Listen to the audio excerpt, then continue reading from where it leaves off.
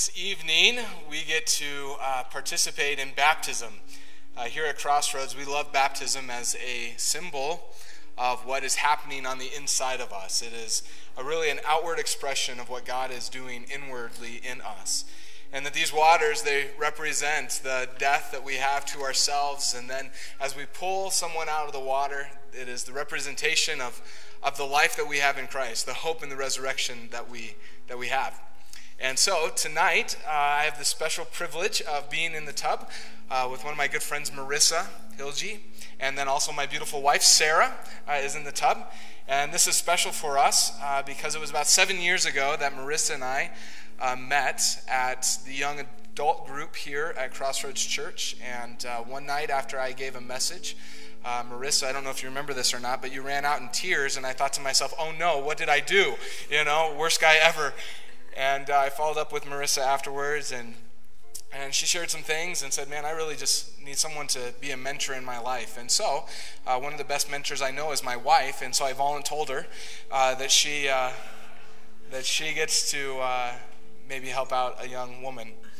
And so they started a friendship 7 years ago, and since then, Marissa and I and Sarah and her husband Kyle have been through Rooted together and now in a life group together. And so it is a joy, a personal joy to be here. And Marissa is the first of 33 baptisms this weekend. And so Marissa, I'm going to ask you to go ahead and to share your testimony. But before you do, like everybody, Marissa is a little bit nervous in this tub. So just for a moment, I just told her, I promised her that everybody is for her and that I would prove it. So if you're for Marissa, would you just like shoot out some shouts and applaud that you are, yeah.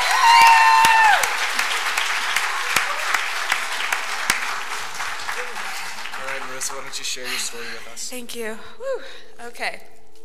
So, thank you, Matt, for that introduction. But over 2 years ago, I was in a spot in my life where I was unhappy. I was trying to find fulfillment in my life through unhealthy relationships, money, vacations, etc. The list goes on. I knew that something was missing, and I felt emptiness in my heart that couldn't be filled. I kept ignoring that little tug on my heart that I knew was God. I thought that I could do it all on my own, and I was afraid of giving up control. Well, I finally got to that point where I couldn't ignore it anymore, so I started making small changes. I joined the Rooted group at Crossroads, and when that class ended, I knew I couldn't go back to living my old ways anymore. I was no longer afraid, and I finally trusted in Christ to be my personal Savior. Now I feel him calling me to not only grow deeper in my faith, but also do more as a result of that faith. And for me, baptism is an outward expression of that call.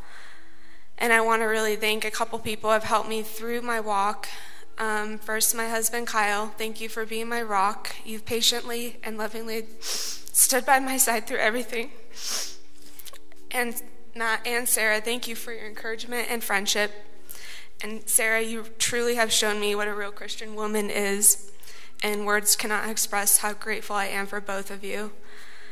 So today, I feel extremely lucky and excited to be baptized and share with all of you that Jesus Christ is my Lord and Savior.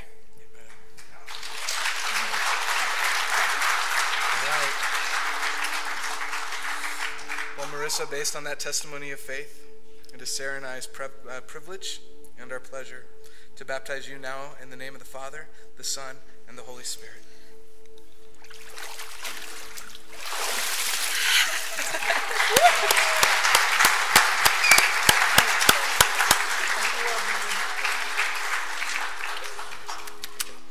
You're welcome. There you are. You ladies can jump out of this cold tub. And so, we're going to go to a time of communion together. That this evening, not only do we celebrate the risen Savior, but we also remember the life that he laid down for us at the cross. And so I'm going to invite the ushers to come down. And as we pass the communion, what I'm going to ask is if you would just take the cup and take the bread and hold it as the music's played and as others are served. And then once everybody's served, Pastor Chris is going to come up and he's going to lead us in communion this evening. And so I'm going to pray now for the communion before it's passed, so if you would bow with me. Father, we are grateful, Lord, for just the chance to worship you in song and word. God, thank you for Pastor Kim and his reminder to us this evening, Lord, that the grave wasn't the end. It was just the beginning of something great for every single one of us. God, thank you for the worship that we're able to give, Lord, in light of Marissa's testimony. Lord, another heart that you tugged on, another heart that you called to yourself. Lord, I'm thankful for her testimony and her response. Lord, may that be, Lord, a joyous moment for every one of us. Lord, hearing that story, a reminder of our faith. And now, Lord, as we go to communion, remembering your body broken and your blood spilt, Lord, I pray that these quiet moments now on this Easter weekend would be a chance for each one of us just to fall at the foot of the cross, to confess our sins, and to bring them to you. Jesus, we love you and we thank you. It's in your name I pray. Amen.